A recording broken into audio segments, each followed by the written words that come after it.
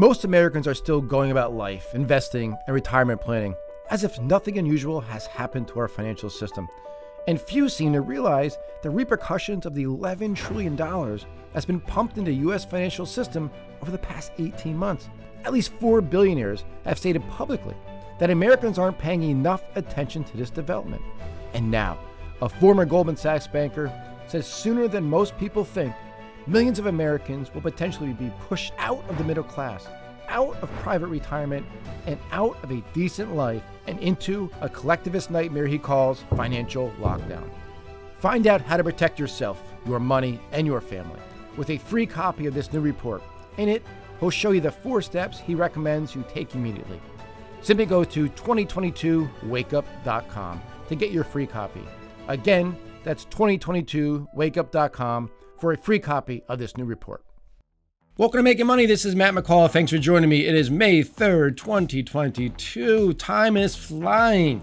And we got a big show for you here today. We're going to talk about the up-and-coming FOMC meeting. 50 basis points, 75 basis points. We'll talk about that, what the odds are. We're going to talk about this market pullback. We had a big sell-off last week, a heck of a turnaround on Monday. We can see what Tuesday can follow through. And I'm going to name some names. We're going to talk about some stocks. All that more coming up right now on Making Money.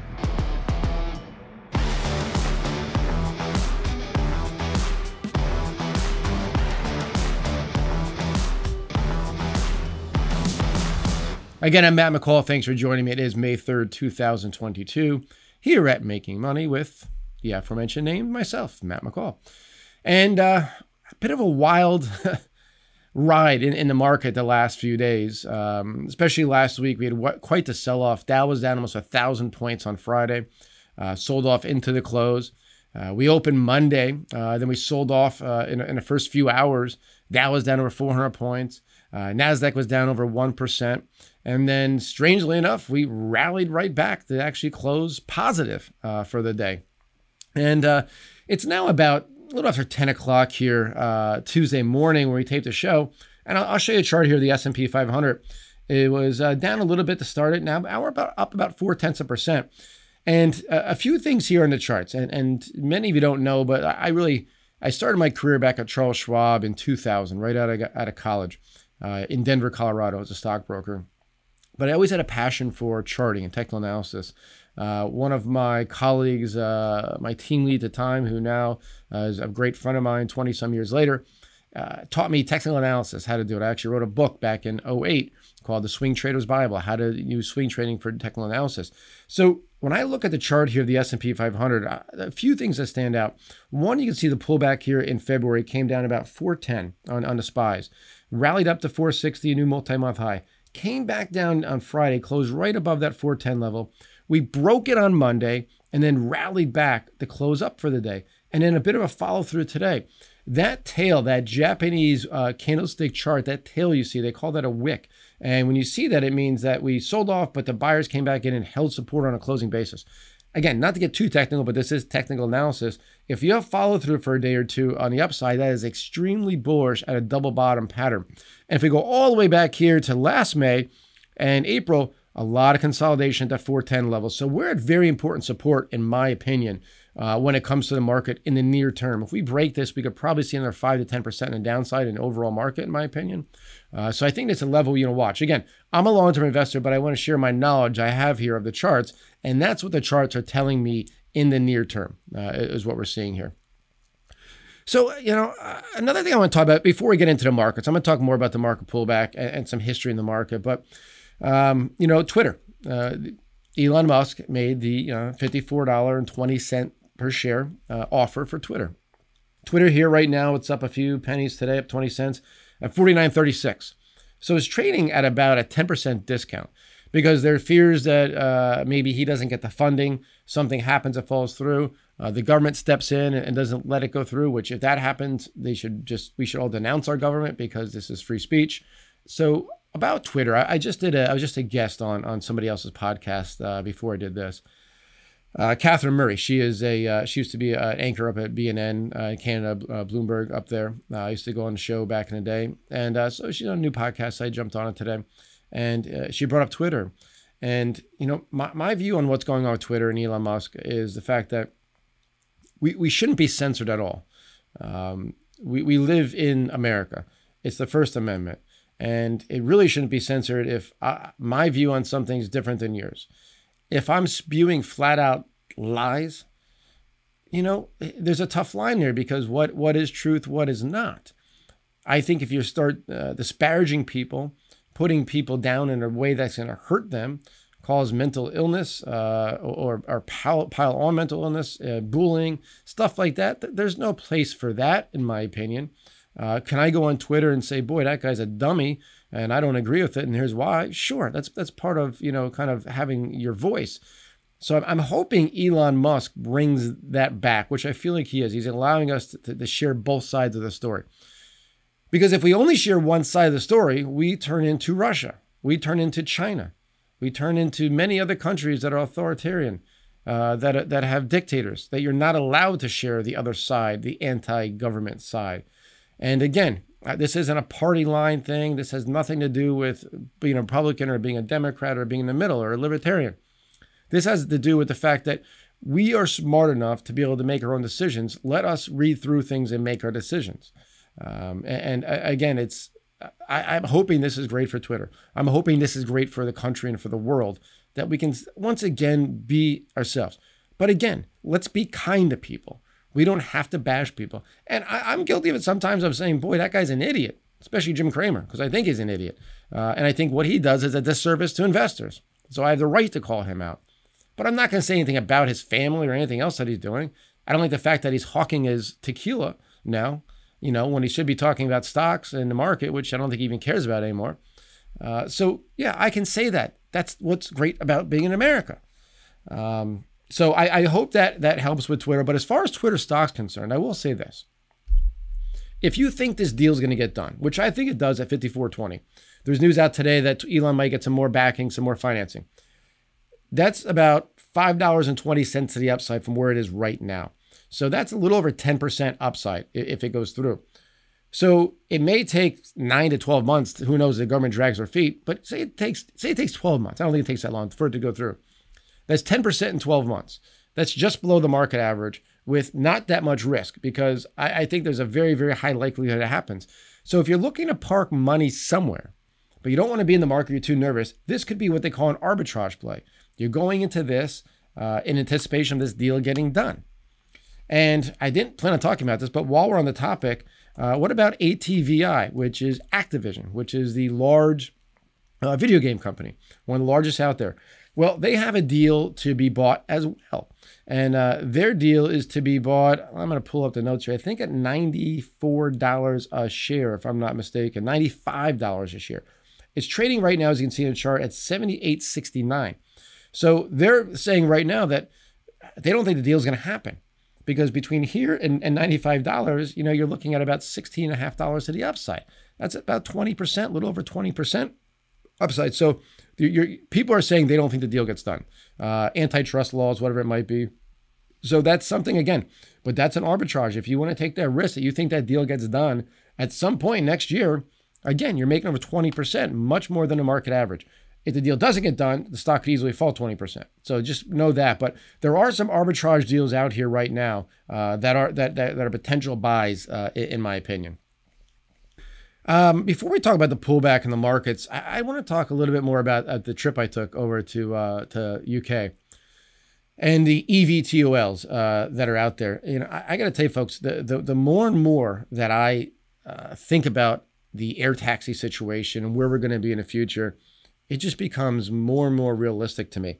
I have a funny story. When I flew in from London, I'm losing track of days. I think it was Saturday. Let's say it was Saturday. When I flew in Saturday night, I got in from London, left Saturday morning. It was pretty interesting because I got in a car, a 75-year-old man from Virginia picked me up. Great gentleman. We had a great talk, hour and a half here to Baltimore. When the first thing he says, we're not even out of the airport yet. He goes, I can't wait till those flying cars are out because I'm going to get one. And I shook my head. I said, is this a joke? I said, I just came from the first vertiport in the world where the flying cars. And I explained it to him. He was so happy. But we got there and he's like, I want to get your information. Send me what you have. He couldn't find his car. He just cleaned out his car, his business card. He was so upset. He wrote it down his number. I didn't get back to him right away. So I came in the office Monday. Mind you, this guy lives in Virginia, never comes to Baltimore. I leave the office around 2 o'clock to go to an appointment. Who picks me up but Samuel, the same exact gentleman. Happened to get a call from somebody who wanted to go to D.C. to Baltimore. He was going to head right back. He's like, I'll take one ride, and he picks me up. I mean, what is the odds of that in the world that Sam picks me up on there? So I don't know if that's the world telling me that flying cars and air taxis and EVTOLs are the future or not. But boy, it means something. So I think I'm onto something here when it comes to flying cars, whether that be the universe telling me that or something from above telling me that. But boy, that to me was just a fascinating story. And the odds of that happening are so low. And it's so neat because we both had such a good time in the car chatting. That was great, really great to reconnect with him for the short ride back home. So what I want to talk about today, I'm going to talk about a couple stocks, but what I want to talk about is the market. And I got some great statistics when it comes to this. And, you take a look, and I'm just throwing these numbers out, and we'll talk about them as we go along. But on average, if we go into a bear market, and mind you, right now the S&P is down about 13.5%, 13.5 to 13% from its high. The average pullback, average annual drawdown in the S&P 500, some years down 5%, some down 50, whatever. The annual pullback, the average pullback, going back to 1950, so for 70 years, the average is 13.5%, and that's where we are right now. So people are freaking out that we're down 13.5% in the S&P 500, but that is the average pullback over the last 7 decades. Again, let's put these things in perspective. And a typical correction, which happens about once per year, almost on the button, is 13.5 to 14% as well, right where we are this week. So please keep that in mind. Bear markets are normal, folks. There have been 26 bear markets in the S&P 500 going back to 1928. There's also been 27 bull markets at that time. So you say to me, well, Matt, there's only been one more bull market than bear market. The big difference is the bull markets on average last about 3 years, where the bear markets last on average about 9.5 months. So that's a big difference. Also, stocks tend to gain during a bull market on average 114%. Bear market average, when you actually go into a bear market, which is down over 20% or more, 36% on the downside. So that's where you get the huge gains throughout the years when it comes to the S&P 500. Every 3.6 years, that's the long-term average frequency between bear markets. You look at this and it tells me that, yes, bear markets, they've been less frequent since World War II. I'm looking at charts and notes down here, so I'm looking at, between 28 and 1945, before World War II, there were 12 bear markets, about one every 1.4 years. Now it's about one every 5.4 years since the World War II. So they don't happen as often. This is the reason right now I'm about to tell you why you don't panic sell when the market pulls back, why you don't try to time a bear market and to get back in, because half of the S&P 500's best days in the last 20 years, best days, half of them came during a bear market. So you're missing out on that. Another third of them, 34%, happened in those first 2 months into a new bull market, which nobody picks the bottom, so you're probably missing that. So you're missing 84% of the best days, most likely, if you're trying to time the market, unless you actually truly do it perfectly, which you probably don't, honestly. That's going to hurt the portfolio, and you end up chasing your tail. So for me, this is a situation where you want to continue to invest in stocks over time, especially in your 401k or in your retirement accounts. Dollar cost average, folks. Keep putting money in every 2 weeks of your paycheck, because you're buying at lower prices and your dollar cost averaging down. You don't want to try and pick, just continue to do it. I do it myself. I max out my 401k a year and I just spread it out. Spread it out. What else we got here? Assuming you have a 50-year investment horizon, which, a lot of you are probably into that 50-year investment horizon, you're going to live through 14 or so bear markets. So you're going to live through a lot in your time frame. It's okay. Bear markets happen. Recessions happen. I want to live through a lot of bear markets. That means I lived a long damn time. I'm going to live through a lot of recessions. It means I get to enjoy my life a very long time. It's okay. Of the last 92 years of market history, bear markets have only comprised 20.6 of those years. Another way to put that, folks, stocks were up nearly 80% of the time. 80% of the time. So you tell me, over basically a century, last century, where else in the world can you do something that you're guaranteed about 80% chance in your favor? 4 out of 5. That's why the stock market is the single greatest wealth creation engine out there for the average American ever. Sure, you can start your own company. Sure, you could get a good job, become a doctor, a lawyer, or IT specialist and make a ton of money and become very wealthy. Absolutely. You can inherit money. You can hit the lottery. There's a lot of ways you can make money and become wealthy. But for the average American, which is majority of people out there, which was me growing up, I couldn't have been more average. The single greatest way to create wealth for yourself is through the stock market, investing in solid companies over the long term. There's nobody in the world that can argue with me. That is a pure fact, folks. But the other fact is you're going to have times where the market goes up. You have times when the market goes down. And those times where it goes down or it goes sideways are very difficult to hold on. But again, over time, it goes up. Any 10-year rolling time frame over the last 50 years in the S&P 500, 10 years isn't that long a time. You have a 93% chance of making money.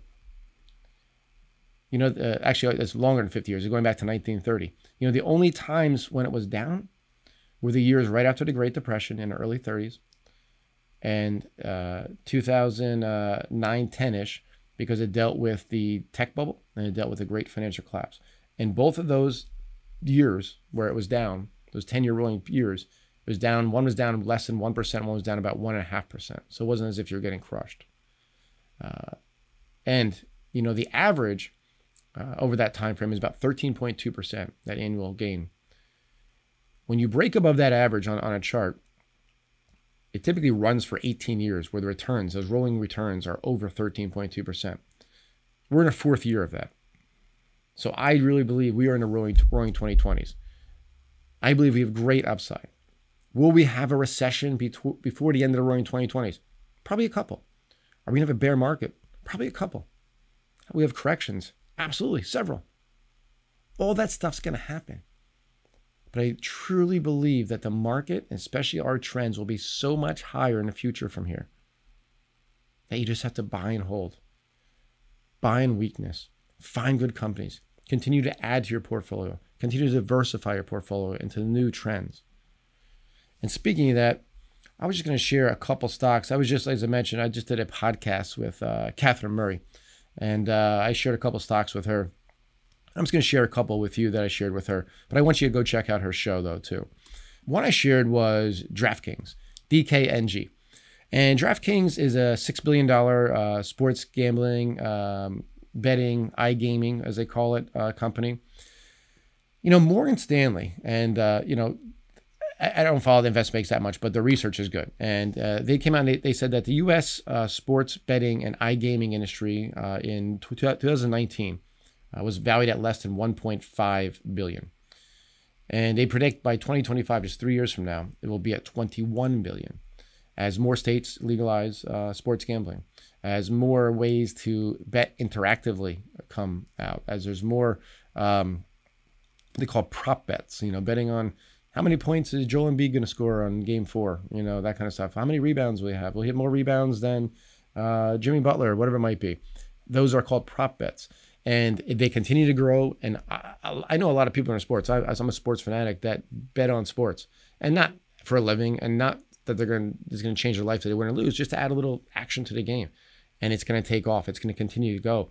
So I think DraftKings is very, very well positioned for that, along with a couple others. But, you know, at a $6 billion company, last year in 2020, they did $614 million in sales.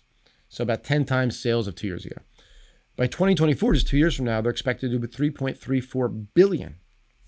So a matter of 4 years, they're seeing that go up about 5.5x. That's big growth, folks. You know, you're trading at less than 2 times sales based on 2024. For a company that's growing like this, in a trend that's growing like this, that's insane. Stock's at $15. I think it's a $60 stock in the next 3 or 4 years. That's a 4-bagger. So that's one to keep an eye on. Again, a trend that's not going anywhere. I don't care about, you know, inflation. I don't care about high interest rates. I care about the war in Ukraine, but I don't, it doesn't come into my decision making when I'm looking at a trend like this over the long term. It just doesn't. It doesn't affect it. In the short term, sure, it can hurt stocks, but it's not going to affect the long term. It's not going to stop people from betting on sports. It's just not. So that's one I wanted to share with you. And another, in a completely different realm, is MP Materials. I've talked about this one in the past, symbol MP. And they are the largest rare earth minerals company in the Western Hemisphere. Really the only viable one going on right now here in North America. And again, stock hit an all-time high in early April, and end of March, early April, and pulled back with everything else. Pulled back from $60 down to 38. It's at 39 and change today, up about 2.5% today. But man, oh man, you look at a company like this, folks, and as I mentioned, largest producer of rare earth minerals in Western Hemisphere. It's really the only one in North America doing anything. This is about the supply chain. The supply chain, you think about the trade war we had with China a couple of years ago, obviously what happened with COVID, now what's going on with the war in Ukraine, and you have some bad actors that we get rare earth minerals from. Rare earth minerals are critical to the future of the roaring 2020s, whether through batteries, through technology, through defense, through electronics, you name it. And who controls a lot of this? Who controls the refining of a lot of this? China. And yeah, China needs us. We need them. It goes both ways. However, if something were to happen, God forbid, and China's like, no more, you're cut off, we're screwed when it comes to rare earth minerals. So that's why you're seeing MP here in the United States really doing well. And when you think about a miner like this, I think right away, oh man, they must be hemorrhaging money. They must be losing money. They're profitable. This is a profitable company. And the top and bottom line, revenue and earnings are expected to grow annually the next 3 years, annually over 25%. And I think that's really low. I think it's going to be much higher.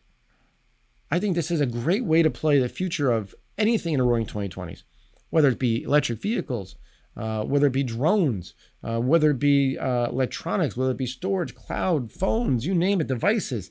All this stuff needs batteries and uses metals that are rare earth minerals.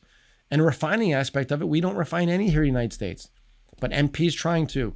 Another company from out of Australia, Linus, potentially getting some backing from the U.S. government to start doing it here as well. So there are companies out there that are starting to make a move here in the States. And we realize that we can't rely on some of the bad actors that are really our adversaries. And when it comes to rare earth minerals, we need to be self-sufficient. And I think we're going to see a ton of money come in. I think MP could be a big winner there. So I'm going to end it there because it is Tuesday. And I feel like every Tuesday I do the show, or every other Tuesday, I'm rushing to the airport to get somewhere else. My promise is to get rid of these bags under my eyes because I've been literally living on planes and hotels and couches for the last, I feel like, 2 weeks. But I'm getting on a plane again in about 2 hours. So I wanted to thank everybody for watching. Thank you for the support. We will be back Thursday, but Wednesday, don't forget, the FOMC is making their decision. Will the Fed raise interest rates 50 basis points or 75? My bet is for 50, but I'm going to have a video, a little quick 5-minute video live as soon as they come out from my new studio, giving you my view of what happened, what Chairman Powell said, and most importantly, how the markets reacted. So all that coming up on Wednesday and Thursday, back to the regular scheduled show. So again, thank you so much for supporting us. Thank you so much for watching. Don't forget to like, spread the word, subscribe, all that kind of fun stuff. And we'll be back Thursday. I'm Matt McCall, and that was Making Money.